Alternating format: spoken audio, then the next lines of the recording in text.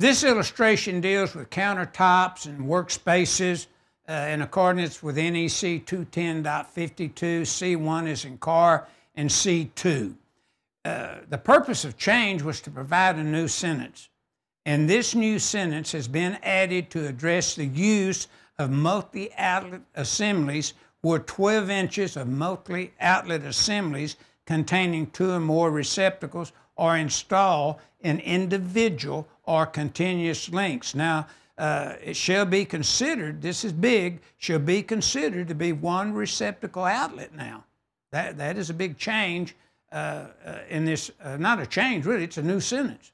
Now, let's look at the call out to the left of the receptacle, this GFCI protected there at the counter by the sink, and that head is 12 inches of multi-outlet assembly is considered one outlet, 210.52C and 380.10 that deals with multi-outlet type assemblies.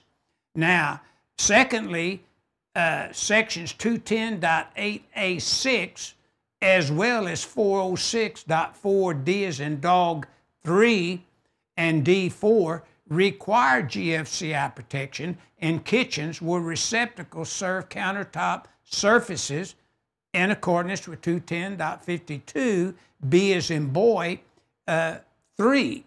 So we kind of picked that rule up. And then thirdly, a dishwasher or other specific appliance can be supplied by an individual branch circuit rated at 15 amps or a greater circuit breaker if need be, in accordance with 210.52B1, the exception 2, which is an exception into the general rule, is stated there.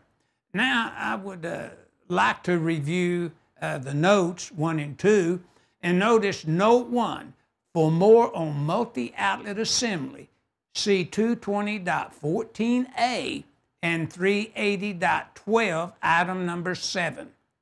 Note 2, to the right here, assembly shall not be cord and plug connected per 380.12 C2. So they're talking about this assembly here, not these items plugged into it. And then notice I can cord and plug a bender, a mixer, a coffee pot. And notice I have more plug-ins here, but they're saying this is considered one outlet in that 12 inches that we looked at there.